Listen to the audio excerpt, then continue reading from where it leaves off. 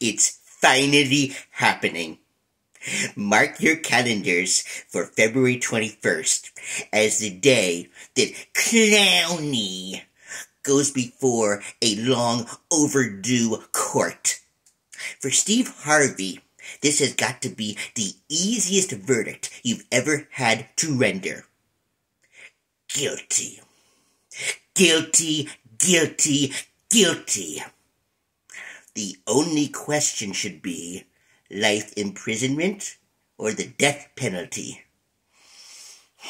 Mr. Harvey, I beg you, prison is too good for Clownie, because that is his target audience.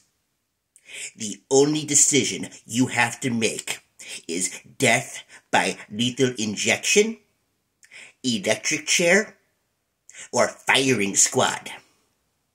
Or do all three, back to back to back.